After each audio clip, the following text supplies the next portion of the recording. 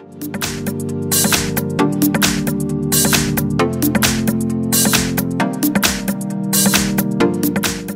have HUAWEI Y6 Prime, and let me show you how to activate this device. So let me show you how to go through the initializing setup process on the following device. At the very beginning, let's start by using your welcome panel. Here you should find your desired language, so in my case let me choose English from United Kingdom, for example. You can also here change some vision settings on or make some emergency calls if you need something. If not, let's just simply tap start.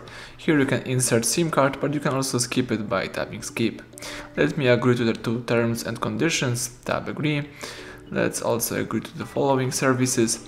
Let me tap later to Xperia improvement project. Here let me disagree to the following permissions. It only depends on your choice. You can, for example, enable Wi-Fi plus service and weather service. Tap next.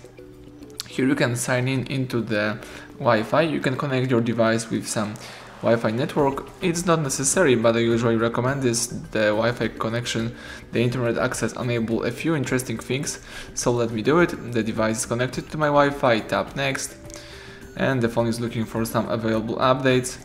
Wait a couple of seconds, and here you can sign in. So into the Google account, it's not necessary, but I usually recommend this. The Google account also enable a few interesting things, so let me do it.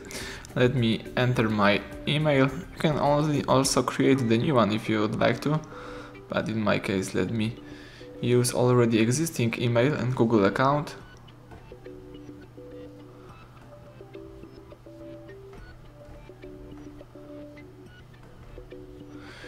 Alright, let's tap next right here. It's time to enter the password, so let me do it. If you are ready, let's choose next. Well, right here, this is the next button.